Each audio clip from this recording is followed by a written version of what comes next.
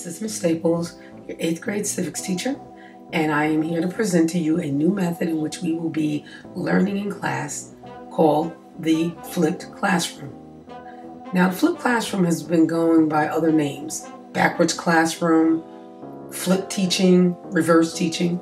But what it actually is an opportunity for you, the student, to watch videos, presentations on lectures that I will be teaching in class. But you can do it at home, and we'll be using it as homework assignments. Now, the lectures or the videos or presentations that I will be presenting will be done in a more personalized manner. I will stop in between, explain, or give some clarification on what you're actually watching.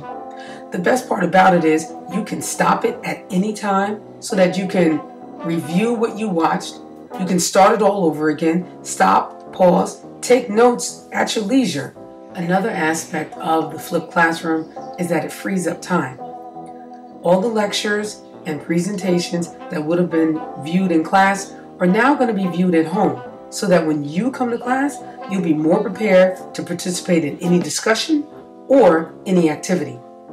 But the best part about the flipped classroom is that although the majority of the lectures and presentations are pre-made, the introductions and the explanations for those videos and lectures will be personalized.